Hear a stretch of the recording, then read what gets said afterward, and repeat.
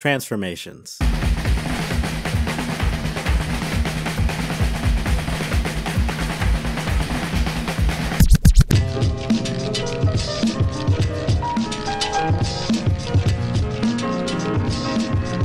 In order to show growth in a story, the two main routes writers take are internal or external. With the internal route, you have your character change in an emotional/mental way, put their belief systems and ideologies to the test, and place them in a situation to express that change. One of my favorite examples of this type of character growth is in Matt Reeves' The Batman. From the introduction, we see how Bruce uses the Batman persona to instill fear into his enemies. But this has the negative side effect of instilling fear into the same people he is trying to protect, and inspiring others to use that same method to terrorize the city. But by the end of the film, our hero realizes the error of his approach and decides to become a literal beacon of hope. We see that fear turn to trust. While it is vocalized by Bruce through the narration, I think it's still effective. With the external growth, the variety of options are almost endless. Maybe you do a time skip, showing how the passage of time has changed the character and their way of life. Maybe they go from rags to riches, or vice versa. Maybe it's an upgraded suit, or a new haircut. They master a technique they couldn't before, or are able to obtain an item they couldn't have until they were ready. Expressing character growth, or in other words, a transformation, in some way is a pivotal aspect of good storytelling. When there is a transformation in one's belief or attitude, or a change in their entire perspective. Even we as people in real life, as we learn, we transform. Maybe our transformations aren't as grandiose as they are in some of our favorite media. There is some parallels that you can draw from some of your favorite stories. I don't know how much you consider this when consuming media, but it could be fun when you start noticing it. Actually, do you have any favorite character growth moments you can think of?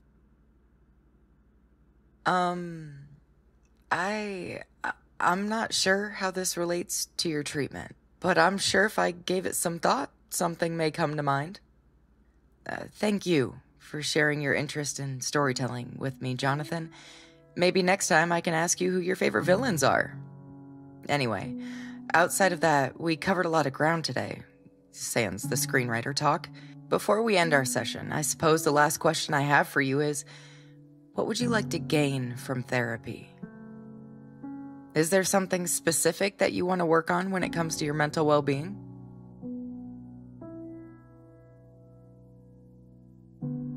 Hello, friend. Yeah, I'm talking to you this time. Bet you thought that first part was for you. I gotta say, I feel like I'm gonna get decent mileage out of this whole therapy thing. I feel like I might be able to be myself around her, or whatever that means. And no, I don't think I'll tell her about you anytime soon. Doesn't really seem like a good idea, considering you're not real. Enough about that. When I was talking about character growth a moment ago, I forgot to tell her about my favorite kind of external growth in stories, specifically in anime and manga, the unlocking of new forms. When a character changes their appearance completely and unlocks a look and power to fight against their enemies. I'm obviously referring to the actual real meaning behind this term.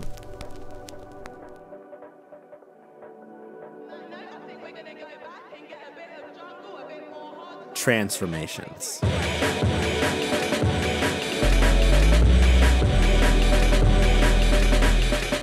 Design, ability, and purpose. When I think about my favorite transformations, all three of these elements are prevalent. The key is having balance between them. Though some put more stocks into different areas, it works out into one of those triangle graph thingies. What are they called?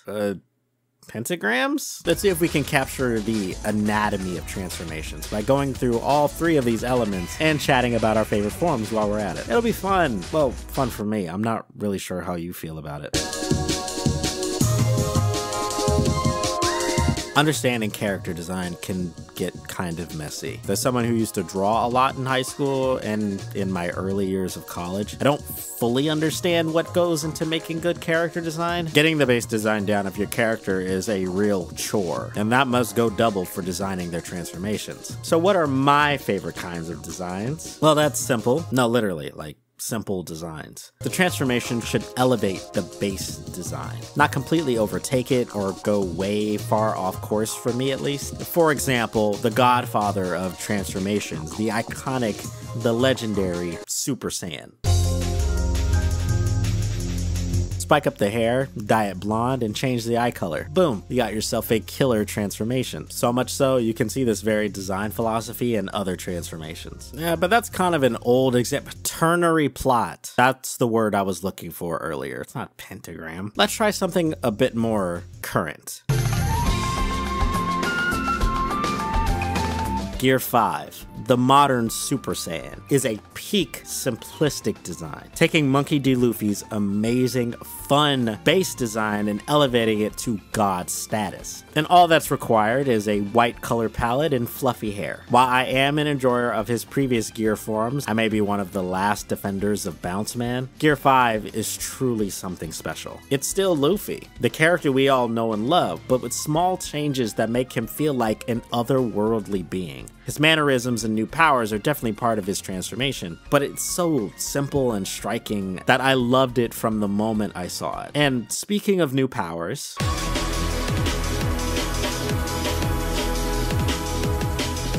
for a transformation to be worth anything, it's gotta be more than just for the look. A transformation is meant for a character to transcend their current self and overcome what is in front of them. Give them the power, strength, and ability to achieve a goal. And that very ability better be cool as hell. Now you have your basic strength boost transformations like Max Potential Gon, Dragon Force Natsu, and of course Super Saiyan. But personally, I think the best thing to give a new form is either a specific attack that can only be attempted during the transformation, or a specific fighting style that can only be done in said form. For the former, you can go with something that's like an enhanced version of an already existing attack, just like how Naruto's Rasengan changes and gets more powerful with each new form. With the latter, you can have transformations that are designed to take base characters who don't fight at all and give them the power to enter combat. I like to call them the Power Ranger transformations. Think like Sailor Moon, Attack on Titan, Kill la Kill, Saint Seiya, Ben 10, Madoka Magica, Tokyo Mew Mew. You know, I just realized I literally am just describing magical girl transformations.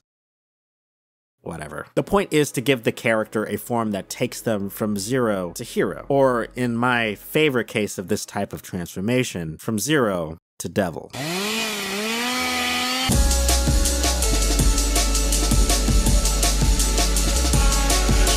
Denji's Chainsaw Man form is so cool to me. It exudes such chaotic energy. Denji himself is a relatively normal looking kid, the only outstanding feature being his razor sharp teeth. But the moment he pulls the cord, he becomes unstoppable. His head in the form of a literal chainsaw, and chainsaw blades sprouting from his hands, he is given the power to shred through anything. His attacks are so wild, free-flowing, sloppy, yet immensely destructive. He can sprout blades from any part of his body, and even use the chains as a tool in his arsenal. Becoming Chainsaw Man is to become a weapon of carnage. The moment I hear the roar of the engine, I know I'm about to witness greatness. The ability that a transformation grants should be as striking and as integral to the form as the design itself. If you can achieve a great design and great ability for your transformation, I gotta say, you've done a pretty good job in my book. But if you want to take it to the next level, well, baby, you need the final piece. I'm sorry I called you that. I got a little carried away. I won't do it again, I promise.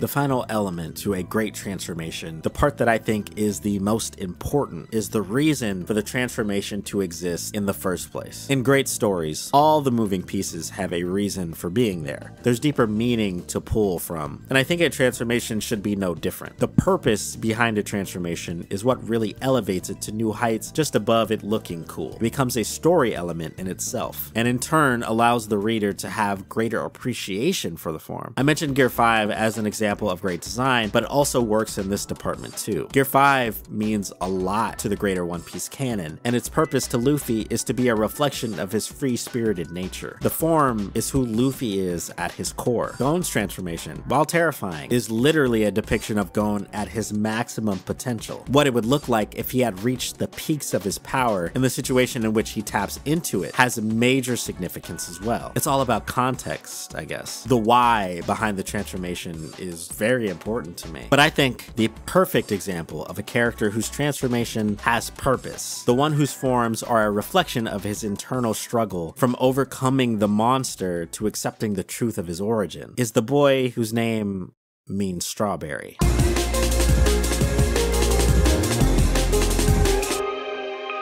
Ichigo Kurosaki is a widely beloved character for not just his cool design, his cool attitude, his cool techniques, but also for his internal struggle as a character. Ichigo who just wants to live a life helping people and protecting his friends. Someone who will do the right thing no matter what it costs him. He isn't interested in being someone great. He uses his power to stand up to those who threaten the lives of the people he cares about and protecting the weak. Along his journey, Ichigo has had to contend with the conflict of his inner desires, the combination of different bloodlines, the fear of his own weaknesses, the forces that transcend human comprehension. At every juncture, Ichigo has not only had to face insurmountable challenges, but also himself. And every single one of his transformations are a reflection of those struggles and epiphanies. To be honest, I've never been a huge fan of Ichigo's forms from a design perspective. They don't speak to me like others do. They feel a little too messy. I prefer his more sleek looks like Hollow Mask, Bankai Ichigo, but I can't deny what his forms offer in terms of purpose and meaning. They have weight to them. From the dark monster sleeping within him in the form of his perfect holification, to how his Hollow Mask evolves as he gets stronger, to the way his Fullbringer form at the beginning looks more like his Soul Reaper outfit. Ichigo wears his heart on his sleeves, literally, and that is something to be commended from a writing perspective. Okay,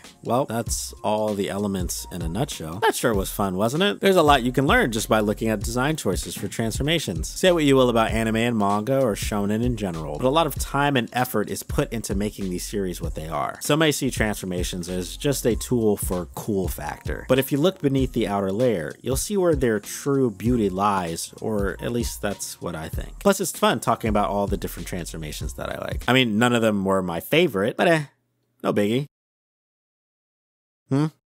What's with that look? You want to know what my favorite transformation is? Well, I've given this one some thought, and I think the answer for me is as clear as day.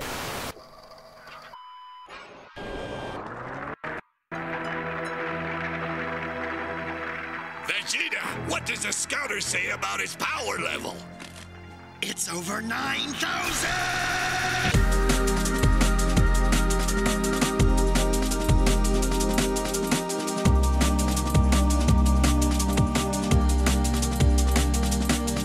There is a common narrative in the anime community that I really don't like surrounding Dragon Ball. Dragon Ball is, as I'm sure you're aware, a widely beloved and popular series. It's everywhere. You can't escape it. It's worked its way into the social consciousness, from memes to movie references to merchandise to Thanksgiving parades. It's kind of hard to believe that this series was once just a simple story about a young boy going on an adventure to find a couple of mystic balls. For me, I feel like Dragon Ball has always been there. I remember being a young, impressionable 6-year-old kid, sitting in front of my CRT on a Friday afternoon, waiting to see if Goku would beat Frieza in time. Now being at the big age of 26, arguing with my friends on Discord if Satoru Gojo could beat Goku. The passage of time is pretty funny when you think about it. I really like Dragon Ball. Sure, there are plenty other series that I love more, but it will always hold a special place in my heart. But there's a problem with the series reaching the heights of popularity that Dragon Ball has. For a series being as endless as it feels, the beauty of what made the series as good as it was starts to get lost. With every new game, spin-off, movie, history starts to become a bit revisionist. People start to say things like, Dragon Ball was never that great. The fights were the only good part. The storytelling in Dragon Ball was always weak. Akira Toriyama created a story that was capable of standing the test of time. A tale that almost could live forever and has continued through series like GT and Super. It has cultivated a generation of people who have never seen what the series used to be. It has also caused the generation that was there from the start to forget what made the series so special. I have to admit, it happened to me too. I started to forget. But in 2023, I decided to revisit the series. My read-through of Dragon Ball from start to finish was an absolute blast. I forgot how funny, adventurous, intense, and creative this series could be. There are certainly a number of moments I could pick from to illustrate why Dragon Ball is so great. For as much as I was enjoying reading through DB all the way to Z, there is one moment where it truly made sense to me. A moment that embodies the essence of Dragon Ball to me. That moment also happens to introduce my favorite transformation. And I won't watch this anymore!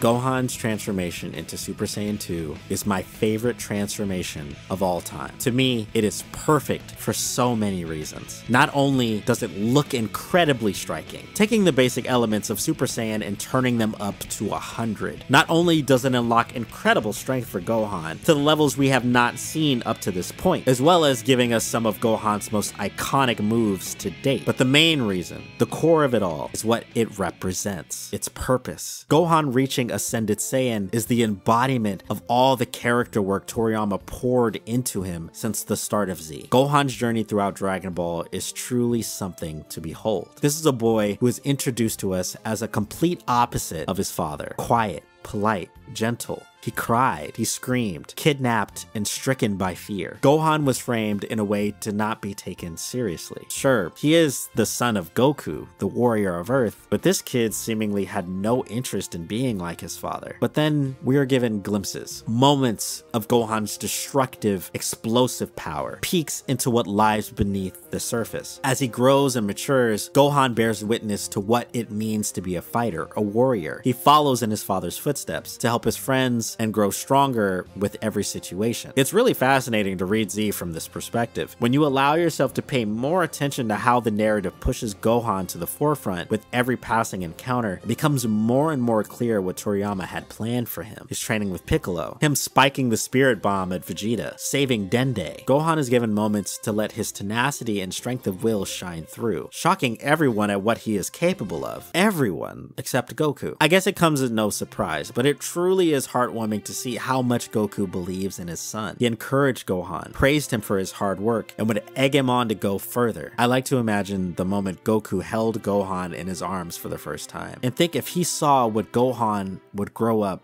and achieve. By the time we reach the start of the Cell games, Gohan has now achieved Super Saiyan. It's clear Gohan underwent rigorous training in the hyperbolic time chamber, but by this point, the spotlight for who will defeat Cell was still on Goku. Everyone, even the prideful Vegeta, is waiting with bated breath to see if Goku can defeat this foe like he's always done. But once Goku backs down and throws in the towel, the spotlight immediately shifts and beams directly on Son Gohan. I always had an affinity for underdog characters, but Gohan was particularly cool to me. Despite his small stature, despite how scared he got, he would find the power to stand up and fight, even if it had to be forced out of him. Watching his character development gave me a sense of hope for myself. I often hear people say that they want to be like Goku or Vegeta or Trunks, but personally, I always wanted to be like Gohan, to work hard, push past my fears, help people, and find that hidden strength within me, and when the moment finally comes, to transform into a hero. Super Saiyan 2 Gohan is what makes Dragon Ball special. The storytelling in this series is far greater than what consumers today give it credit for. The character growth, subtext, and nuance of this series can easily be missed by those who aren't looking. Just because it's simple or about battles doesn't mean it isn't capable of being profound. After having to watch his friends and family brutally beaten by the Cell Juniors, Gohan is stricken with fear once again, doubting himself in the heat of battle, unsure if he can live up to the expectations his father placed on him. But with final parting words from Android 16, someone who shared Gohan's love for Earth and all living things, the seal is finally released. Transcendent power erupts from Gohan, and he dons his new form. The representation of everything this character has been through up to this point. The one character who could truly surpass his father and all Saiyans before him. Gohan has now become the only remaining protector of Earth. Thank you, Gohan. You inspire me. You give me hope that one day I'll achieve my very own transformation.